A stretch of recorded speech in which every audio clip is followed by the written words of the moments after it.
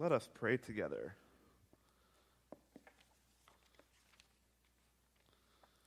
Let the words of our mouths and the meditations of our hearts be acceptable to you, O Lord, our rock and our Redeemer. Amen. Who here has spent much time studying the book of Revelation? And thank you for saying Revelation. There is only one Revelation in the Bible. It's not Revelations. Who has spent much time studying the book of Revelation? None of us. Myra, you don't count. You do count. I'm just teasing. So Luther thought that there should be two books removed from the Bible because they are worthless. One was James, and the other was Revelation. Revelation is a tough book, and it's not a book we Lutherans usually dive into very much.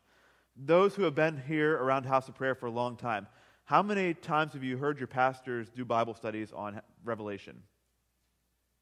How many times have you heard your pastors preaching on Revelation? Any? Maybe I should just sit down right now. I'm going into uncharted territory.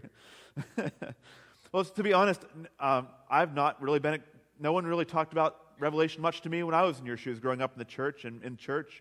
No one really taught much about Revelation. I didn't know what to make of it. We've heard a little bit about it. It pops up in our liturgy actually all the time. We just sang parts of Revelation already.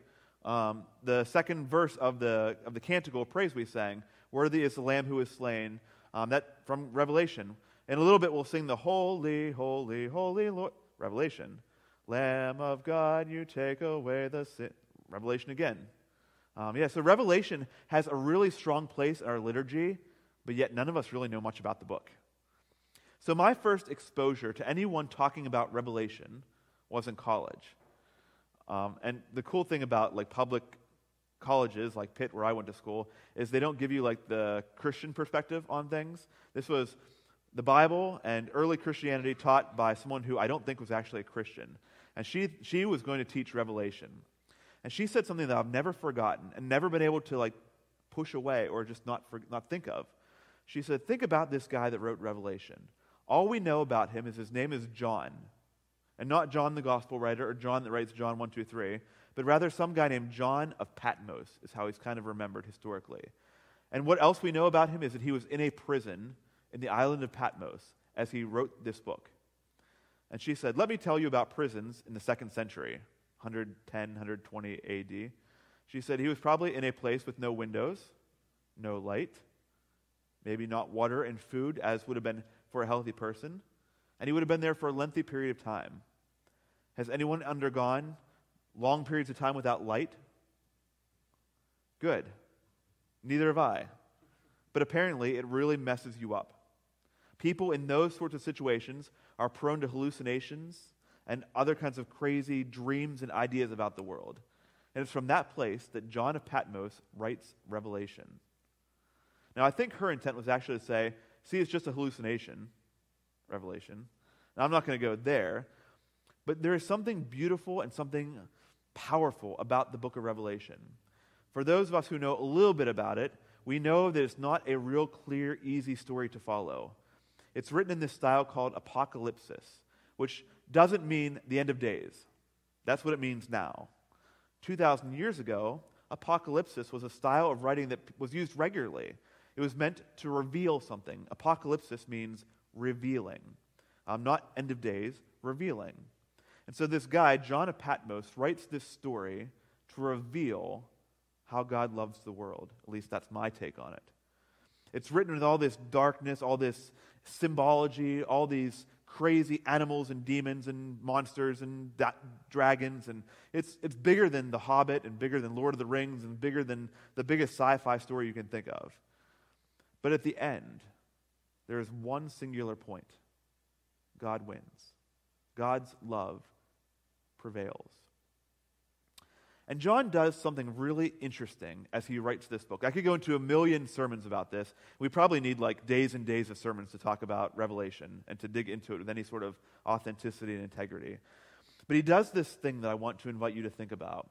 He continues to appeal to senses, to your hearing, to what you see. And often, he juxtaposes those two things. I heard this, and then I saw this. So the reading from Revelation today, and then the gospel also, speaks about the Lamb. Jesus being the Lamb who was slain, as we'll sing in a little bit. The shepherd, that kind of imagery. Here's how the Lamb gets introduced in chapter 5, a couple chapters before where we are. John writing, I saw that there was a scroll in the right hand of the one sitting on the throne. The scroll was written on the inside and on the outside, and it was sealed with 7 seals. I saw a strong angel announcing in a loud voice, does anybody deserve to open the scroll, to undo its seals? And nobody in heaven or on earth or under the earth could open the scroll or even look at it. I burst into tears because it seemed that there was nobody who was worthy to open the scroll or even to look inside. One of the elders, however, spoke to me. Don't cry, he said. Look, the Lion from the tribe of Judah, the Root of David, has won the victory. He can open the scroll and its 7 seals. Then I looked, and I saw in the midst of the throne and the 4 living creatures, and in the midst of the elders, a lamb. There's this invitation. I mean, this is at the heart of Revelation over and over again, but at this moment where the lamb is introduced, where Jesus is introduced, it's not a lamb. As he hears of a lion. A lion is at the center of this thing. A lion will free. But then when he sees, it's the lamb. Have you had experiences in your life where you heard one thing, and then when you finally were able to feast your eyes on it, it was completely different? The most obvious one I can think of is listening to people on the radio. So you listen to a radio personality for a long, long time, then you finally see them and you're like, no way, he looks like that? That's crazy.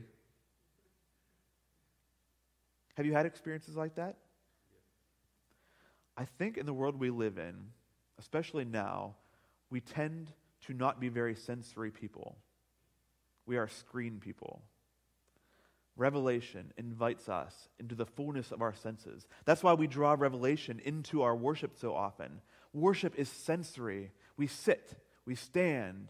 At the evening worship, we use incense to use our noses. If we're sitting beside each other, we get to use our noses to smell each other. We hear each other with our voices singing our prayers together.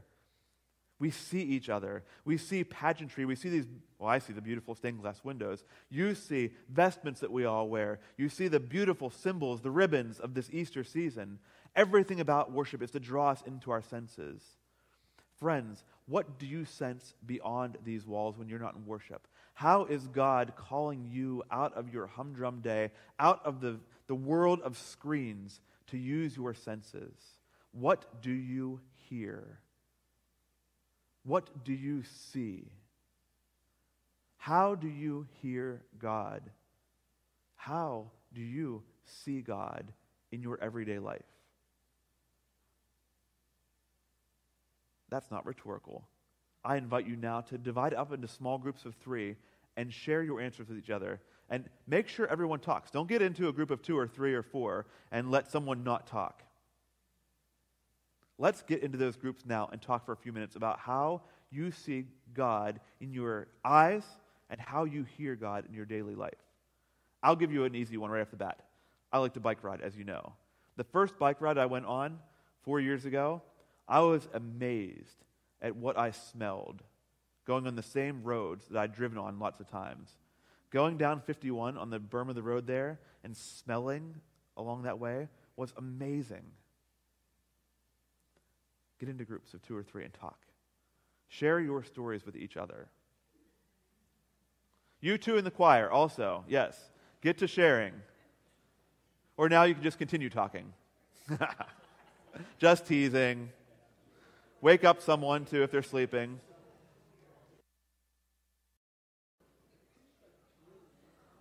Let us come back together. No. I hope that's a no because the conversation is so rich and so good. See, something that's beautiful is God did not give me the corner on the gospel around here. And the fact of the matter is we all have the gospel. We can all point to the things God is doing in our daily lives.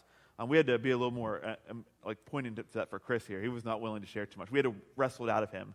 And so it is with some of us. Some of us, you really need to wrestle the God out of us because we just can't see it, can't hear it, can't smell it. Continue friends, brothers and sisters, to wrestle the God out of your life and out of each other's life. Be together in this journey and continue using all of your senses to experience God all the time. God is not only in here on Sunday mornings. God's actually out there when you leave too. I know. Let's pray.